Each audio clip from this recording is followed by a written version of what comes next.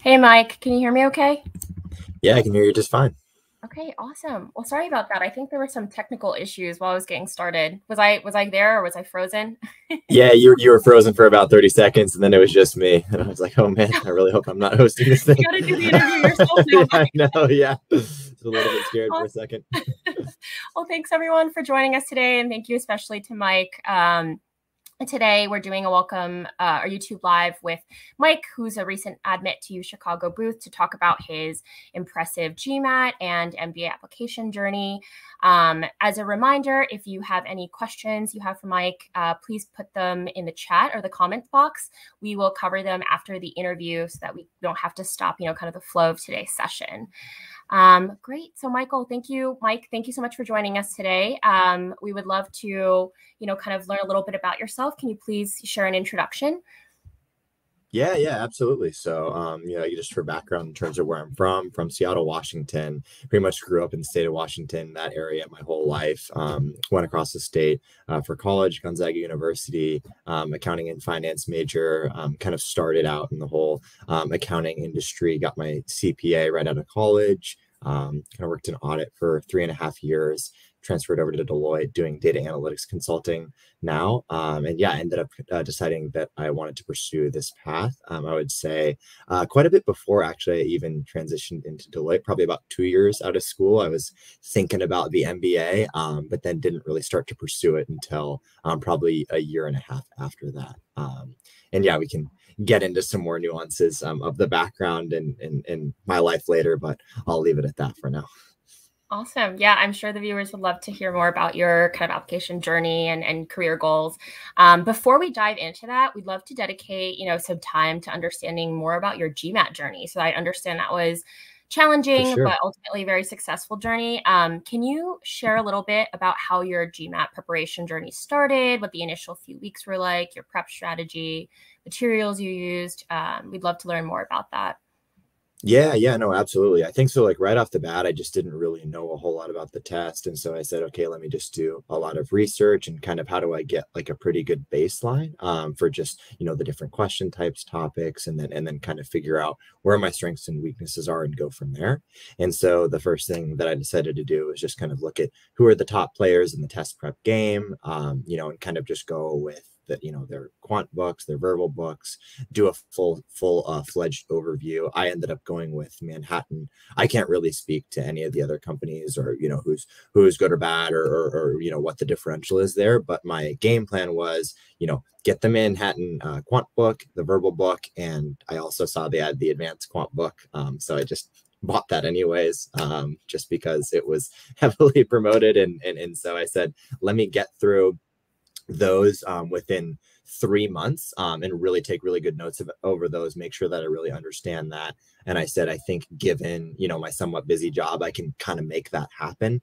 And so for me, it was really, I targeted like goals of when I wanted to finish the books by to keep myself on track. So maybe it was, finish the first book within, 4 weeks or whatever, the second book within another 4 weeks, so on and so forth, with the ultimate plan of taking a practice test right after finishing like the core material and then doing like a full-fledged assessment of everything and going from there. So that's kind of how the first, like, let's say, 3 months or so started. Awesome. And I'm sure a lot of the folks who might be studying for the GMAT now are trying to do it on top of like a busy work schedule. Can you talk a little bit more about how you were able to balance that? I know you mentioned you were doing both at the same time.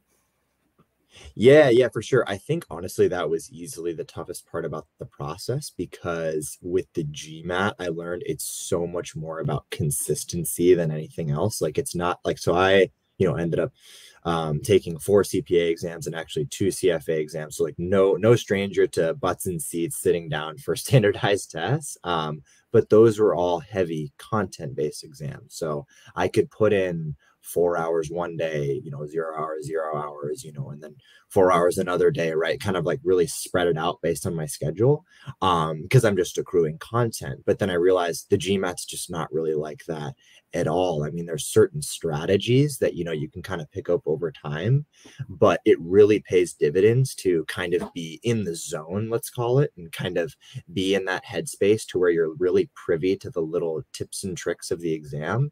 And really to be in the best headspace for that, you need to be very consistent and do it every single day if you want maximum results. At least that's my opinion.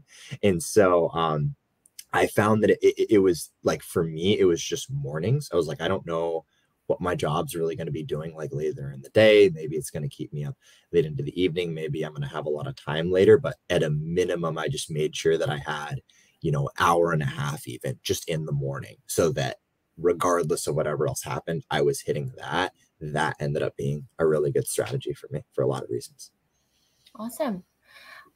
Well, I think you touched upon this a little bit already. Mhm. But in terms of, kind of how you worked on your strengths and weaknesses, can you share a little bit more about your learning from your analysis, your error logs? If you took the test more than once, can you share a little bit more about that? Yeah, yeah, absolutely. And I thought I got a comment here to speak a little bit slower, so happy to do that. For analysis and error logs, yeah, I think that was the biggest thing that I was very disorganized with when I first started. I, was kind of tracking things very loosely within OneNote. And at first I, was basically just tracking every single thing that I got wrong, not really organizing things by subtopics, like really all over the board. And then when you first start, obviously there's so much that you don't know. And so your error log grows and grows and grows and grows and grows.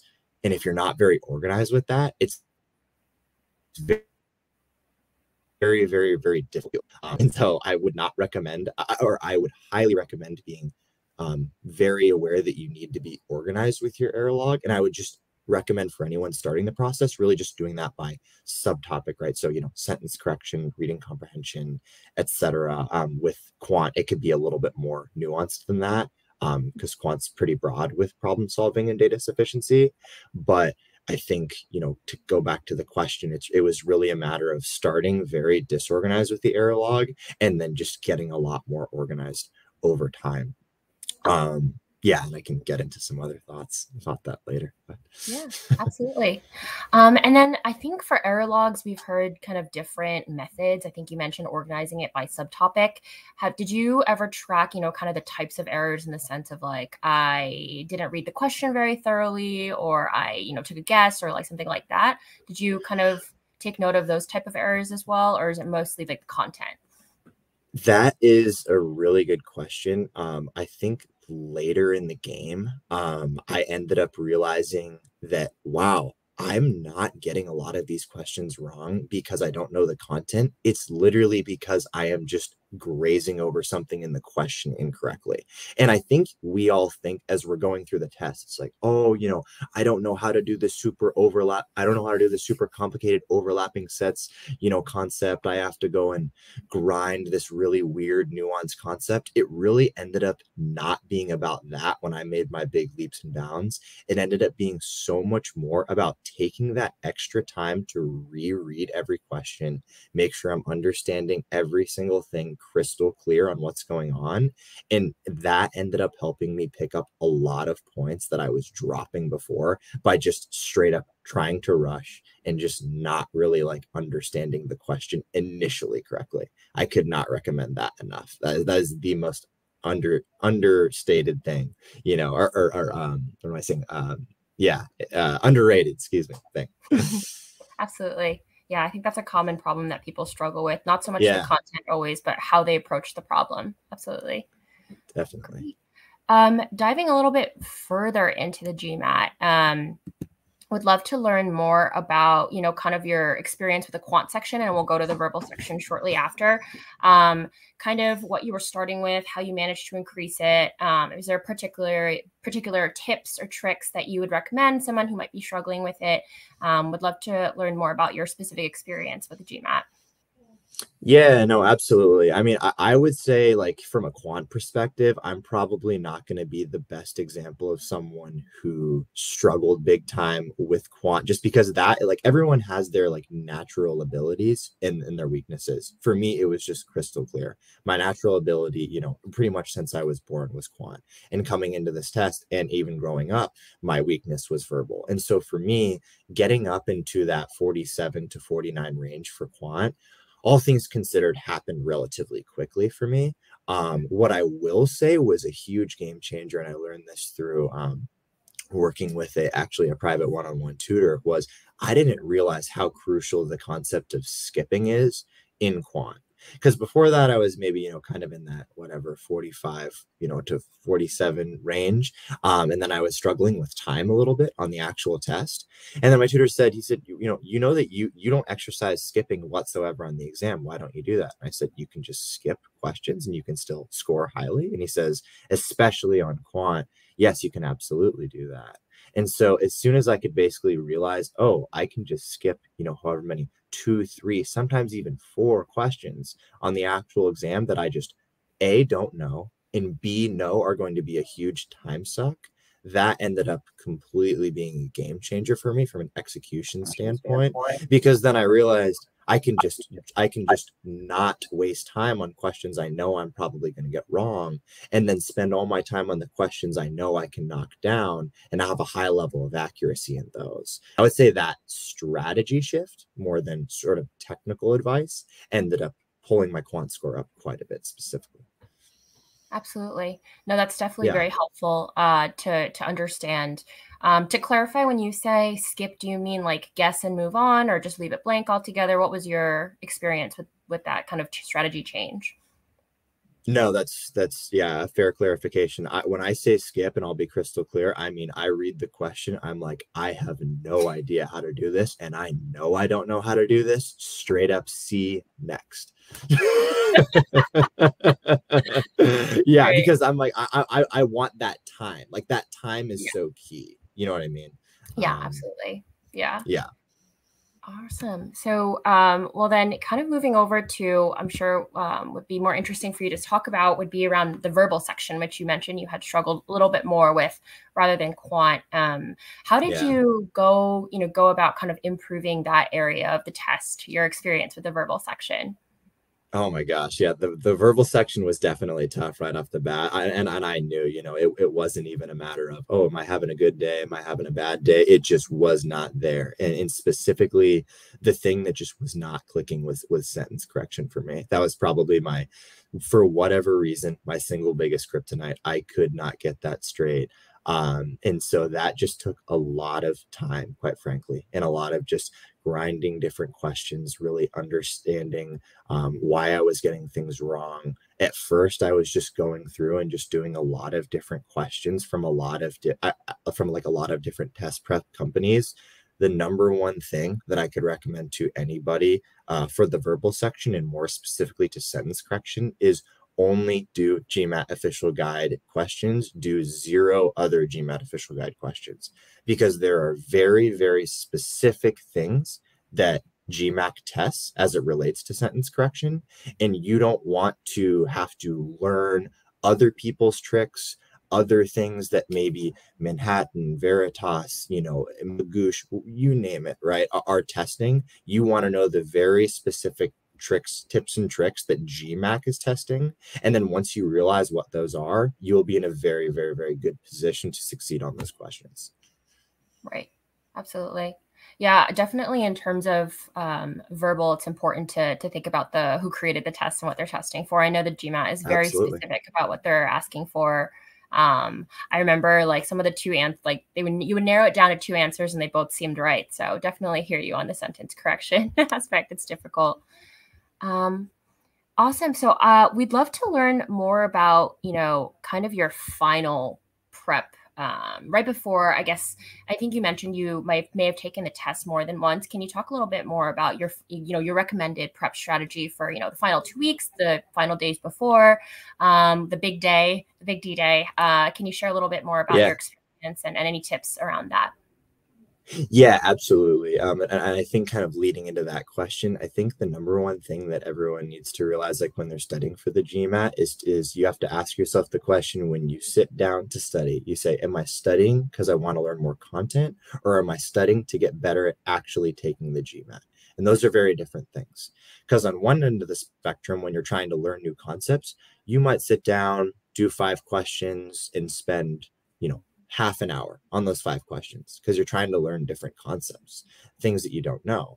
And then, kind of on the other end of the coin, on the execution end, you say, I'm sitting down, I'm putting a timer next to my desk, and I'm doing time sets on questions to practice for the actual test day environment. Nothing to do with actually learning how to get problems right or wrong. How do I put myself under that actual pressure of the clock on the exam and figure out what sort of decisions do I need to make when I maybe don't know the answer, when I maybe know that I've been taking too long on a problem, and kind of understanding how you mentally deal with that pressure is really, really, really key before you just throw yourself into that environment on exam day. So for me, leading up like 2 weeks before, it was all about that execution side and just telling myself, I'm not learning anything new. I'm just maximizing my potential that I currently have with what I actually know. And so I was doing a ton of time sets. I would basically line up in a book, 20 quant problems and just put myself under a timer and just go. I would do the same thing with verbal, kind of do a different mix of problems, reading comprehension, sentence correction, critical reasoning, and just do time sets and just go and just be very comfortable under that high time pressure environment. And that helped me, gain a lot of confidence when I was actually in the exam in terms of what I should be doing in a time setting. Right. Could you share a little bit, or if you have any experience with kind of like prep test fatigue? I've heard that, you don't want to do a full exam right before the day before the exam, the actual Totally. test. Did you experience that at all? Do you have any like tips around it? Yeah. I mean, I know I've, asked so many people about this and read all the forums and stuff about this. And I honestly experimented with a few different things with that. I'm confident in saying I would not recommend taking an exam the day before. So I'm confident in that piece. But I also think in terms of the just do nothing the day before, for me, it's different for different people. That stressed me out. I tried that actually for a real exam. I really didn't like that personally. And on that token, it's all about what puts you in a good headspace. Do you feel comfortable doing nothing the day before? If so, do nothing the day before. If that stresses you out, even the idea of that, to look at zero GMAT material, to me it did, don't do that. Like, go and just flip through your notes, do a few questions. It's all about what puts you in a good headspace. The biggest risk you run with doing a lot of prep and time sets and crazy things the day before is having maybe a streak of questions that you are not very good at. You don't do very well on those questions, and then you start to doubt yourself, and then you lose a little bit of confidence. You just don't want to ruin your confidence the day before. So you Yeah, want to mitigate that risk. absolutely. Awesome. So, I think right before we switch into kind of the section about learning more about your career goals and Booth for you, can you share any like last tips or advice, in taking the GMAT for anyone who's preparing for it now or planning to take it in the future? Yeah. I would just say, you know, it's really all about pushing through those barriers, whatever that means for you. Like I think we were talking before, Stacey, about how, I ended up scoring a 720 in practice pretty early on. I think it was around the maybe 4.5 month mark of my prep. And I was feeling really good about that. And I was thinking, man, I can go up here and really just start to rack up some high scores. I can only go up from 720. And then I ended up scoring 3 660s in practice in a row. And for me, that was probably rock bottom of the whole process. And I just had to take a big step back and say, am I either going to accept that I can't get higher, or am I just going to double down and just go nuts and say, no, I'm getting back to the 700s and I'm going to score a high score. And I ended up going the latter route. And for me, it was just all about you got to find your biggest weakness and you just have to absolutely hammer it. And for me, as I mentioned, that was sentence correction. And I just took the psychopath of doing every single sentence correction problem that GMAT Club has to offer and just keeping a monster error log on that, and then just turning that weakness into a strength. And now that's something that was definitively my biggest weakness. And now it's potentially my best section of all of the 5 sections, including quant. Awesome. Well, thank you so much for sharing that, Mike. I'm sure it's helpful for the folks who are listening and who are struggling with the GMAT or planning to take it soon. Awesome. I'd love to shift more into understanding, kind of more about your MBA application experience. So firstly, would love to learn more about, your choice, Booth. What about the culture or the program attracted you? How did you decide to apply there? Could you share a little bit more about that? Yeah, I'm gonna be really honest in terms of like what my mentality was coming into the application process. For me, it was all about how do I put myself in the best position to take a crack at some of these top strategy side consulting firms. And I sort of just looked at the universities based on their employment reports that were placing a lot of people specifically into consulting that were in that sort of top 10, top 15 range. And so then from there, I initially made the mistake of trying to just apply to like 10 schools because I thought that, the more schools you apply to, the higher probability you have of getting into one of them. Quickly realized that, oh, wow, surprise, surprise, it's a lot of work to apply to these schools. And the quality of my applications were diminishing as I tried to sort of take on too many.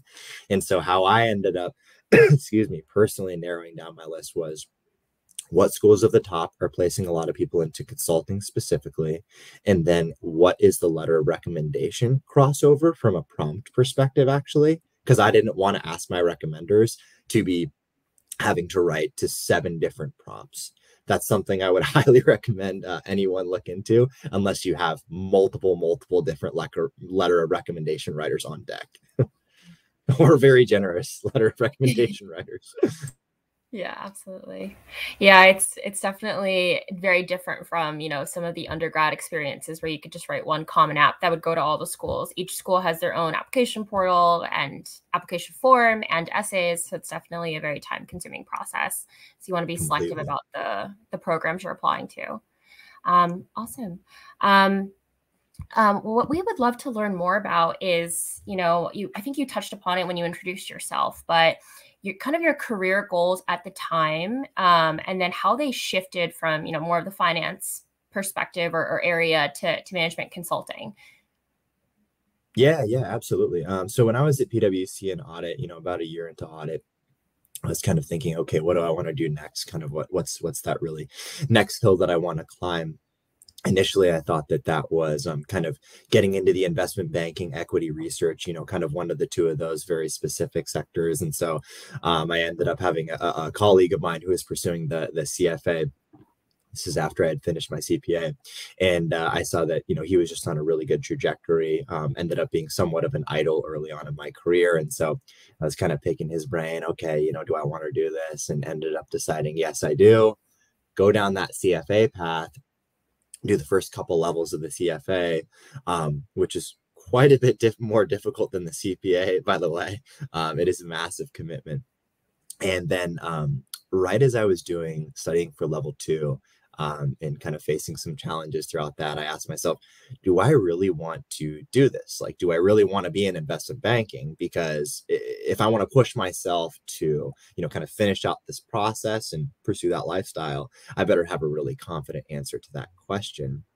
And I ended up coming to the conclusion, no, I do not, because and then the next question is, what do I want to pursue instead?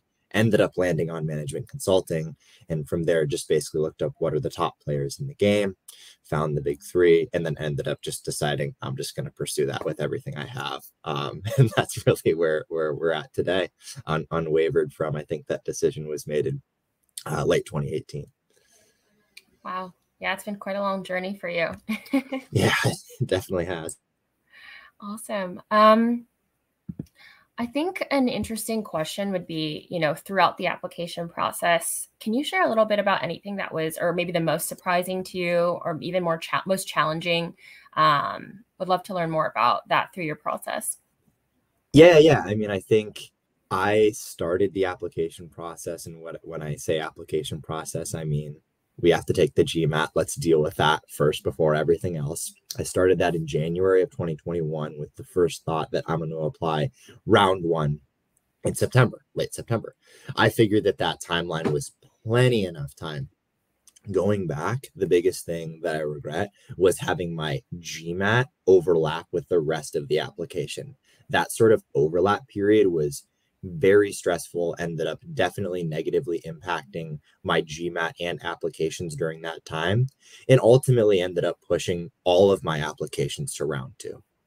So for anyone, I guess, that's listening, my biggest recommendation was, if you're even thinking about pursuing grad school, your GMAT lasts for 5 years.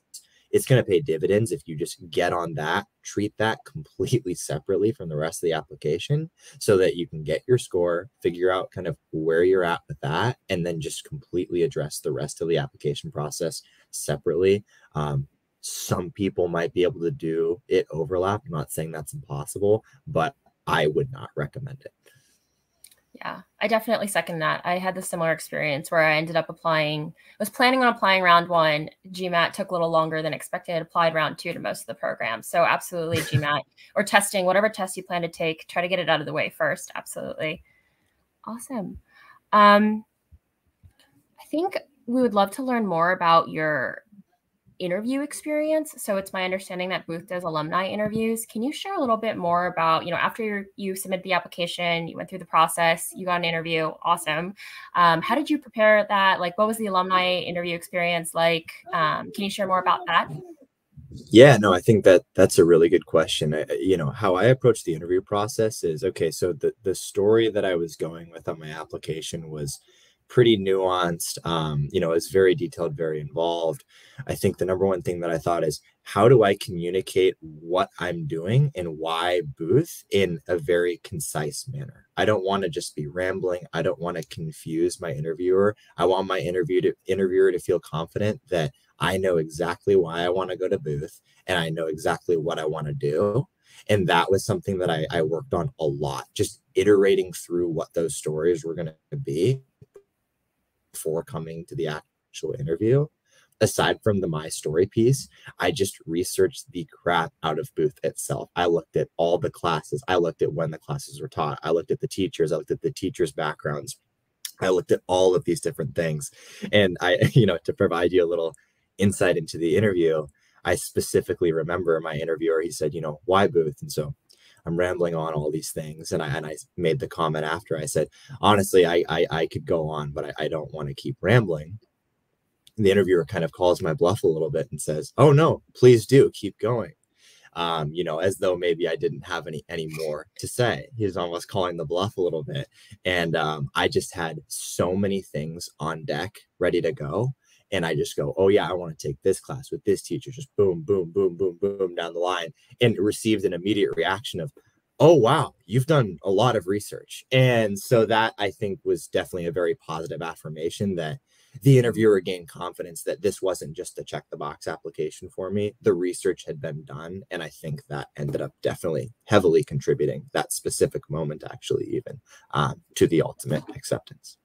Yeah, absolutely. I think a lot of schools have interviews to really also not only understand your fit, but your passion and your interest in the program. So make every school Definitely. think that even if they, hopefully they are, but even if they're not, think that they're your number one dream school is the advice. So absolutely second that. Awesome. So I think the last question is just more around, I want to understand a little bit more about you. You shared that you did a lot of research on Booth. Do you think there's anything particularly useful that you did that you would recommend, whether it's to the website, more niche things like, I don't know, club websites or course details? Do you have any recommendations on how someone might want to go about conducting that research when they're, either planning on applying or before the interview?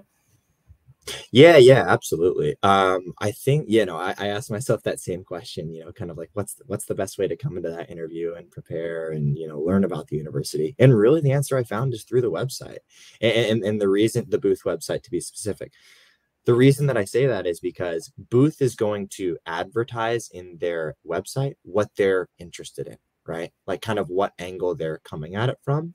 And then they also have all the access to the different class scheduling and repositories and stuff like that, which at least for Booth specifically is quite extensive. You can see literally all of the classes that are offered to the MBA students and the teachers that taught them and bios associated with those teachers and pretty extensive descriptions on those classes as well. And so it's really all about kind of crafting your story around the information available to you on the website. And yeah, I think digging into those course details is I would highly recommend it. It's going to help you stand out.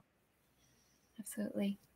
Thank you so much. I think our last question before we move over to the live comments and live questions is just if Sure. you have any advice, your best advice to someone who's currently considering applying to an MBA program or maybe starting the process and taking the GMAT, any best like wise words that you'd like to share before they, kind of get themselves into that process?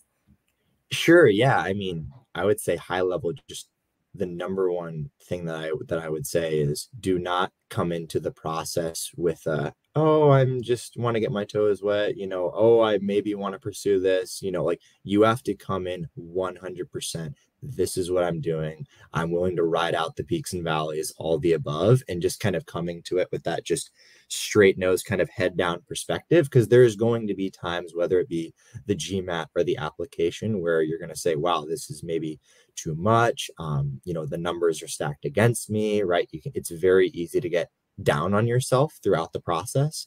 But having that strong level of commitment, which is usually driven by, kind of the back end goal, I could not recommend that enough. And if you don't have that, I would not recommend starting to pursue the process. Yes, absolutely. I think a lot of people might be, mildly interested in an MBA, like start the process. They don't realize how much Right. commitment and ups and downs, as you've experienced, definitely happens throughout the process. So you definitely need commitment that you're interested in pursuing the degree. Absolutely. Awesome. Well, Right. thanks so much, Mike. I think right now would be Yeah, a great time to move over to the live comments. As a sure. reminder for everyone who's watching, if you have any comments that you have for Mike, about anything that we discussed today, the GMAT, his application process, Booth, please feel free to put those in the chat. We'll be covering those right now. So let me see. So I think the first question, oops, I think I still have an old banner up. I think one of the first questions that we have is just around, I think more tactically, like how many hours you are spending every day to achieve your final score. Yeah, yeah, absolutely. So kind of going back to that, beginning of the process when I talked about just, basically getting through the Manhattan test prep books initially, I would say probably around 3 hours on average a day. Maybe some might have been one or two, maybe some might have been five or something like that, right? But kind of just making sure the consistency once again was the really key piece with that. I had that baseline, as I mentioned, of an hour and a half, and then kind of just trying to, oh, do I have extra time after work? I'm just going to basically hit that as much as I can, schedule permitting. But yeah, kind of right around that 3 hours a day range. And then when it came to kind of prepping more for the test, I think to the extent that you can put some big time like weekend hours in, if you are, this is coming from the perspective of someone working a job, that's really going to help you chip away a lot, and it will pay dividends, especially early on. Absolutely. The next question that I think would be interesting for you to share a little bit more about is if you plan to, I don't know if it's called major at Booth, you concentrate what you're planning to study to pursue management consulting. Is there anything specific that stood out to you or that you plan to take advantage of?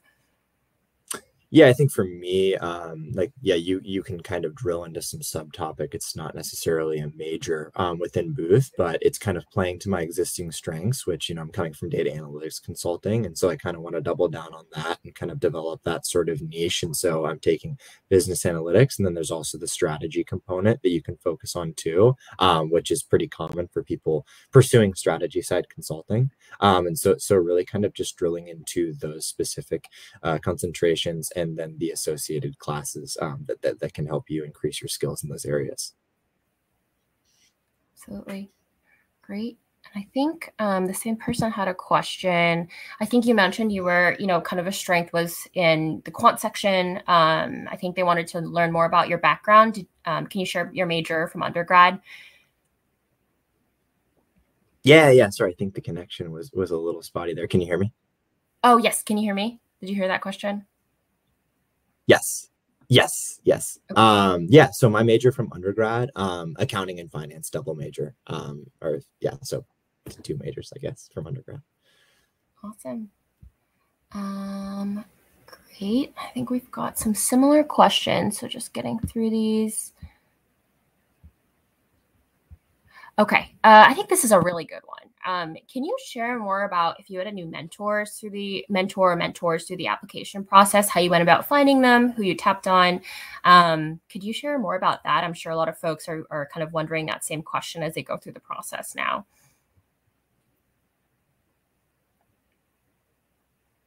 Yeah. Mike, In just a second, the connection is a little bit shoddy here. I'm hot. Unfortunately, I'm moving, and so I had to pack up the Wi-Fi, and so I have to hotspot through a phone. Give me just a moment here. oh, no worries. Hey, Amanda, can you bring your phone a little bit closer?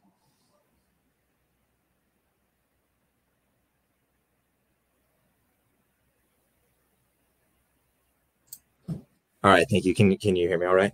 Yes, we can hear you. Okay, awesome. So yeah, mentor throughout the process.